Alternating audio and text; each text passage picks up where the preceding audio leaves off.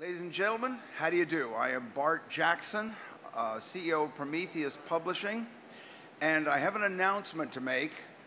Publishing has been sort of keeping this under wraps for about the last 33 years, but Bennett Cerf is dead. The the fine founding father of Random House and the old style of editing has alas passed from us, and with that has gone the gilded, if not overly golden, age of author coddling. But in tribute to him, what I would like to do is describe Bennett's favorite cartoon, and it is called The Drama of the Book. That's just the caption. And here, standing here on this side, is this poor, tall, bedraggled dragon with spectacles down on his spout, scales dripping off, looking sort of forlorn, and holding a lance-like implement that it says, "Ye blue pencil." And on the other side of the cartoon is standing in full armor, with sword raised, gleaming steel, "Ye author," and he is defending the damsel right behind it here, which is "Ye precious pearls." That's the manuscript. And that is represented by something that these two ladies here are far too young to remember. It's a typewriter with paper in it. And you can look it up when you get home. It was an old-fashioned kind of mechanical word processor, but I think that is sort of represents of how the old age of what they used to do for authors. They would take it in and lovingly fuss paragraph and phrase and counterpoint back and forth with the editors and the meeting with marketing and so forth. Well, times have changed. Last year, 391,000 books were published with ISBN numbers in America. And the most interesting thing about that was that, indicative of change, 40% of those books were self-published, what we call self-published. They were selfies. And in 2011, there was only 11%. I'm sorry, 2007, there was only 11% of those were self-published. And that shows a great trend in the publishing world. And so the one question really does remain, with a vast volume of books, with the new change of more authors and less time for the publishers, what is it that the mainstream publisher is offering, can offer, today's author? It's a difficult choice, and I have been fortunate enough to have a very, very bright panel right here sitting with me. These people are such a pool of knowledge that just sitting down beside them, I feel a little bit like a Christian Scientist with appendicitis. And over here, we have Danya Dickerson, who is an executive editor from McGraw-Hill, and she has done several recent books. Her recent titles are, forgive me for reading them, The Caterpillar Way, The Maker Movement Manifesto, Super Teams, and the New York Times bestseller. Great work. And sitting, the other lady sitting over here is Ellen Caden, who is an executive editor with Amicom, and she has brought hundreds of titles to light, and along with authors' insights to light. And she has, including that marvelous book. Ellen, what was the name of the first book you published, that you edited and brought it to fruition? Well, it was the Section 3, Divisions 1 and 11 of the nuclear section of the Boiler and Pressure Vessel Code at the American Society of Mechanical Engineers. Oh, gosh. I keep my own copy right by the bedside. I hope it'll become a favorite of yours, too. It really should. And finally, we have Mark Morrow, who is a prolific author and a long veteran editor. And also, if you are one of those people who writes a book as told to, if you're very lucky, Mark will be the one that you tell it to. So let's join here and let's find out what mainstream publishers are doing for authors. So, I thank you all for coming, and I know that there's this is something that we don't like that isn't talked about very much, but really there is quite a gap here. And first of all, do you believe that the offerings of mainstream publishing have changed greatly? Would you, Alan? Changed as a result of what? Changed in what is offered an author now. What are the ways that the mainstream publisher can help an author? Oh, well, I think publishing in general has changed. Okay. I don't know that what publishers offer has, well, publishers can offer many more things than they did 15 years ago because technology has changed. Right. The whole industry has changed. All right. But self-publishing has obviously changed the landscape as well. So. Right. Well, yeah, I mean, to add to that, I think that any business is always evolving, and you know, now you can do apps for books, you can do enhanced ebooks. I mean, there's a lot that publishers are doing now, and a good publisher is, you know, kind of on the edge of technology and on the edge of, you know, relationships and other ways to license books. So there's tons that publishers are doing now that they weren't doing 15 years ago. Well, I am going to ask one question, and that is, let's when we're looking at the relationship between author and publisher, there is one big intangible aid that the mainstream publisher can offer, and that is the name and the power of the house itself. I know that. I know there is a financial difference, obviously, between the 10% royalty and what you would get from self-publishing. But, you know, my father always said, son, when you're looking for clients, always cultivate the people who care only about price. They're the easiest suckers in town. So there is quality to be gotten from the publisher. And tell me, what do you think? I mean, it means something to have my book published with McGraw-Hill, with Amicon, with Prometheus. Give me a little bit, Mark. What are some of the intangibles? What does that mean to an author? Would you say, to have that? Well, I do both self-published and books and represent books to publishers like Amicon and McGraw-Hill. I see. And the authors I work with, if at all possible, I try to bring them to a mainstream publisher. Because there is a great benefit to them. Generally, the only reason you publish a book in the space that I do, which is business books and things like that, it's because, oh, there I am. All right. Is because you have a business opportunity in mind. And so if you have a business opportunity in mind, then if you get your book published through McGraw-Hill, Amicon, and then you add that to the workshop that you've attached to your book, it does add a lot more cachet to your brand, rather than I just self-publish this thing, and often you get much better editing, of course, you know, from these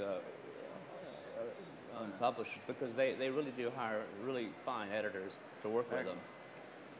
And I do think there's this idea to being curated. You know, I mean, as an editor, we get hundreds of proposals a year, and the idea that we just select a few, it makes your book special. And, you know, I also work with business authors, and the feedback that I get is that, you know, because they have been published by a large global publisher, they're able to get a higher caliber of clients, they're able to get more speaking engagements, they're able to charge more for their speaking engagements. So there's a lot of benefits, I think, for authors, kind of outside the scope of just having that distribution that a publisher offers. Quite true. Ellen, at Amicon? Well, I think authors should keep in mind that less than 0.5% of all offerings are going to be accepted by publishers. Yeah. So automatically, there is a certain status to getting an offer from a traditional publisher. I think a lot of the people that talk about the ills of traditional publishers are people who haven't been able to secure a contract with one, but that's just my hunch. There are so many things that traditional publishers can offer, from cradle to grave of the book, the human relationship, the laying out the money, doing all of the professional things that you need to do that somebody would have to pay for, the expertise, having a person there for support, having a marketing team for support, even when a book is no longer in its heyday of its first few months of marketing, you still have a team there that's behind you.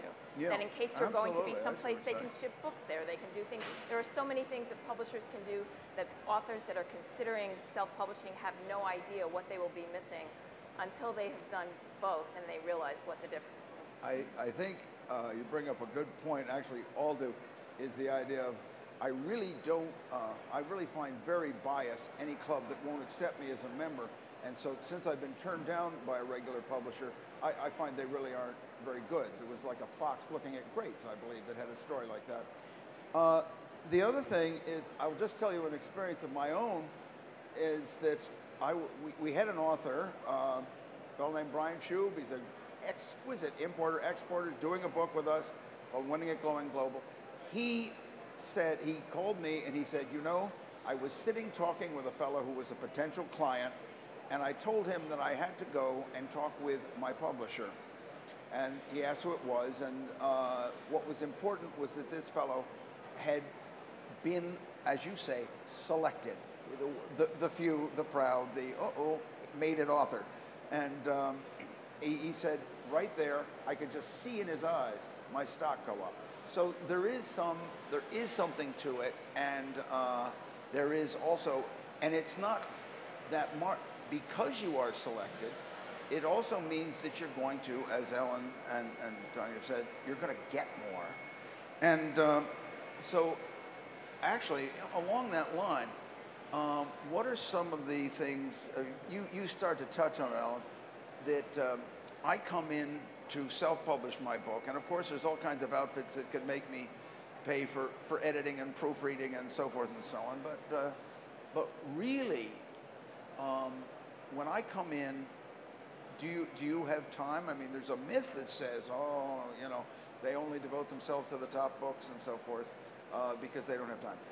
If I am accepted by McGraw-Hill, Amacom, Prometheus, what kind of manuscript help am I going to get with? No? Well, I would say that there is a difference in the marketing of books from the ones that are expected to have the most potential. They get some more resources. But in all other aspects, I would say every book is treated with great care, at least at Amacom. Okay, that's great. Good to You hear. come in, let's say you haven't completed your manuscript yet, so if you need advice about how something should go, you contact your editor. And in bigger publishers, you may not always be able to reach your editor. In smaller publishers, you can. You get help with your development. If your manuscript is a complete mess, we may not just reject it, or we may reject it and say it needs help, and we may help you with the development work. Right. And we may pay for that ourselves, maybe.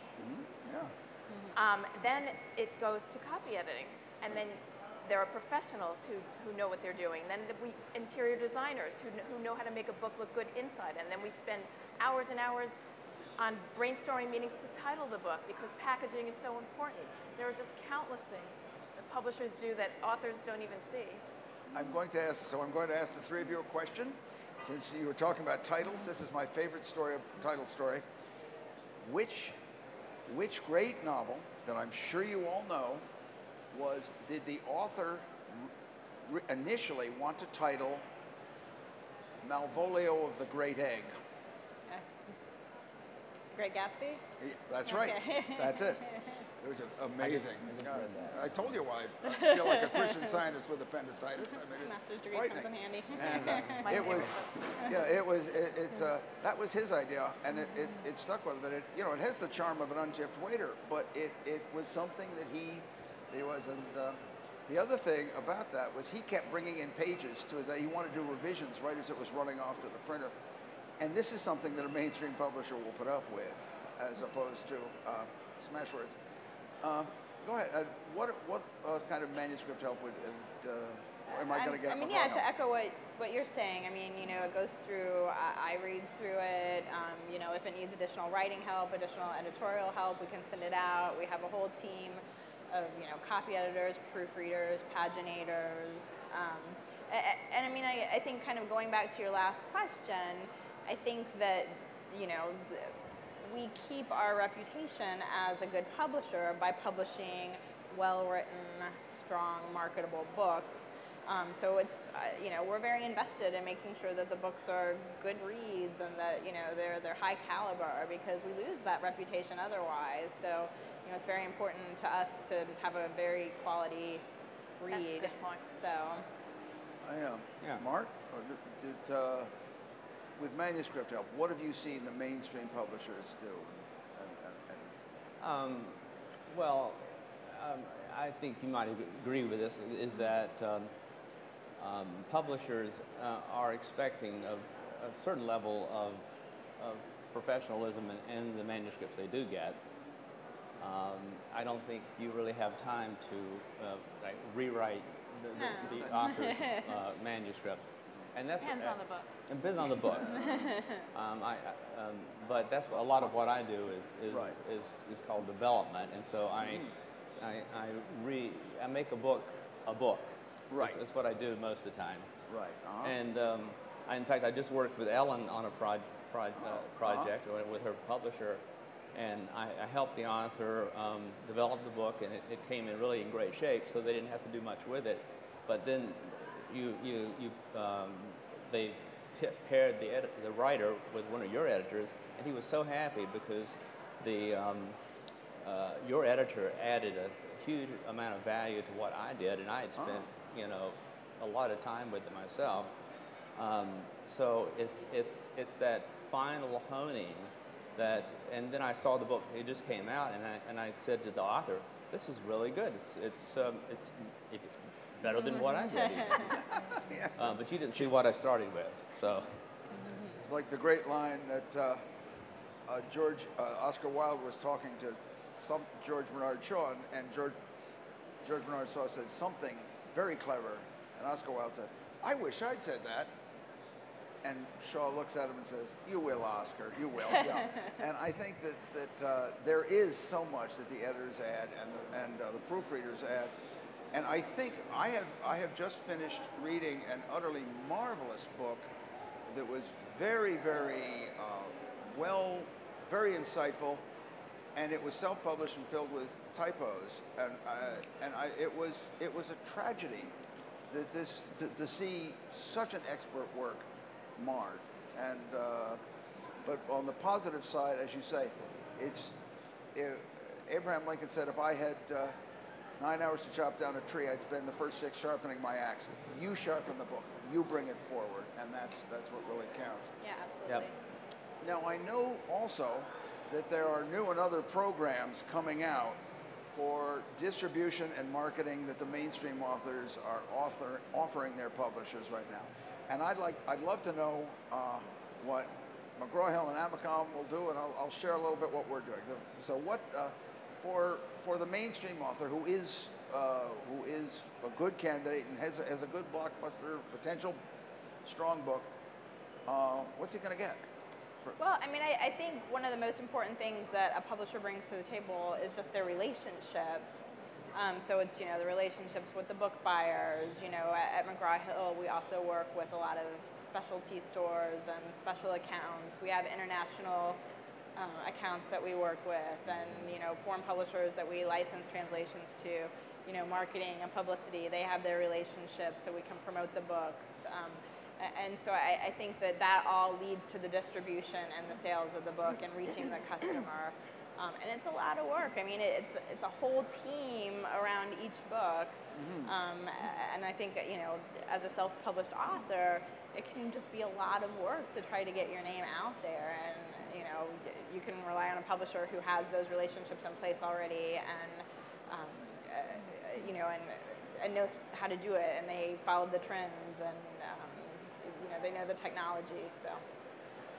Ellen, what's going on in Amicom that you're particularly proud of? Well, it's very similar to what Danya was talking about, an entire suite of activities going on. Every author is automatically assigned a publicist.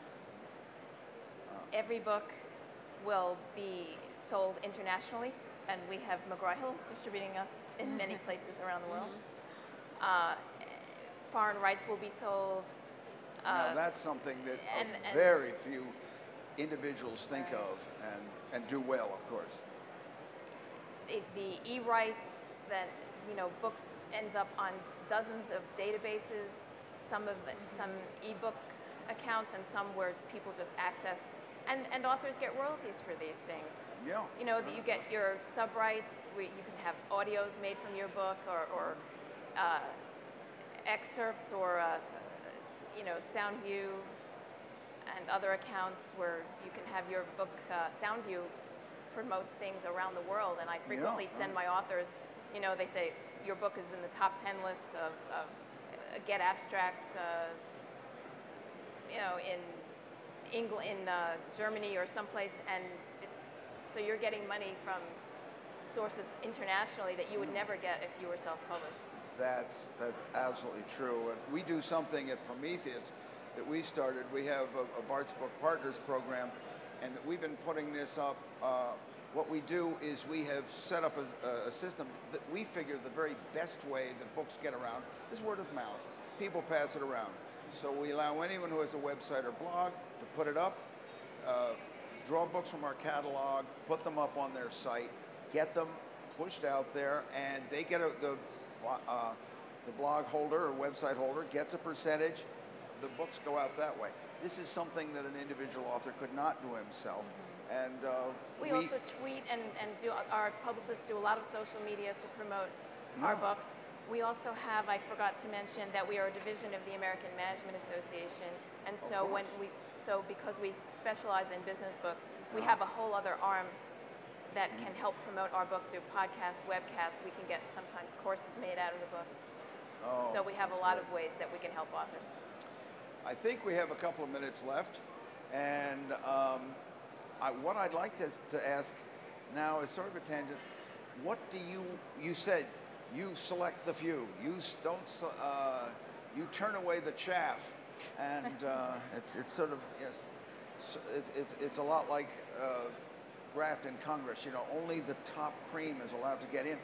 And so what I'm wondering, what are you looking for in the business guide that comes, or the book that comes over your transom, or is carried in on the author's knees, and what do you say makes a good book that you like to look at? What are you looking for? Well, absolutely anything that's sort of a fresh approach for this shelf. There's, a lot of business books out there, so it's what's new, it's what's exciting, something that's kind of on the forefront of business thinking.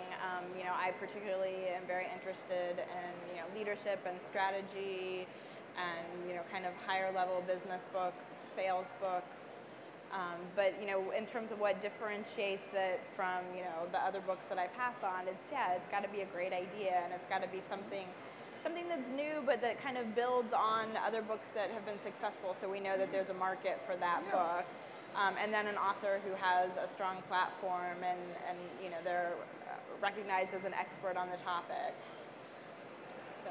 Ellen, if I were following up with that idea, would it behoove me as the prospective author coming up to browse the business section beforehand and sculpt my manuscript a little bit before bringing it to you, or not? I'm not sure I understand what you're... What would you like to see in a business book? What are you looking for? Similar to what Danya was talking about, I think I want to see, we see, because we specialize in business books, we see a lot of the same thing over and over. Sure, so I'm sure. looking for something that is different, more interesting, brings something new to a topic. And also, as you said, it's very important that authors have some kind of platform, because we can only do so much within the first however many months the book is available. And then what happens? The next season of books comes out. And I don't think authors realize that once, you know, a few months have gone by, another season of new books comes out, and the publicists and the marketing team and everybody has to move on and concentrate their efforts on new books, which doesn't mean that your book is completely forgotten, but the emphasis is on the newest books. So authors have to have a platform before they ever even come to the publisher. A lot of people think if you have a website, all you have to do is have a website, and that's it. Well, what's going to drive people to your website? We provide authors with online marketing guidelines. It's 60 pages long. There's so much that you can do. A lot of it is examples, of course, but there's a lot of work to do. I'm glad you said that, Ellen. That's a quill pen moment. I'd like you to take your stylus, dip it in the inkwell, and remember that you have to have a platform, a reason, and an existent way and method of promoting the book along in accompaniment with your publisher. So, and Mark, you have just done this. You have worked on a book. Tell us a little bit about the book you did with Roy, and how his platform is going to help move it forward.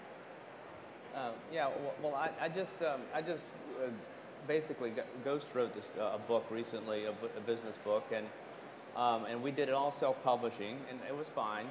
And it wasn't through an iUniverse or any other kind of company.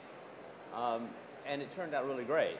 You know, it was perfect for him because this author has a pretty large business, and it suited his business to self-publish it, right? And I also just finished a book with another author he was the CEO of a $3 billion company. Right. And he's a great guy. I really like him, and I helped him get his book published. We published it through iUniverse. And it was a good experience for him. You know, Right. I basically developed the book. He brought an absolutely perfect manuscript to them. And Excuse me, did you coddle him appropriately? Yeah. Did you coddle him appropriately? Yes, yeah. Oh, how kind of you. Right. But then iUniverse did a nice job of you know, helping him, adding a little more value. And the book came out, and he's happy with it. But the reason that I couldn't sell it to anybody else is because he didn't have really much of a platform. But that was fine with him, you know. He is building his own business, and he's going to use the book that way. That in itself is something. I know a lot of marketing consultants who do that. I am getting a signal from people that, in the old words of Ed Sullivan, we're running a little late, folks, so good night. But before we take off entirely, I just want to thank everyone here for coming, and I really want to thank our panelists for enlightening us and showing us that Bennett Cerf may be dead, but ladies and gentlemen, mainstream publishing is very, very much alive, and I hope all authors will take advantage of it. I thank you.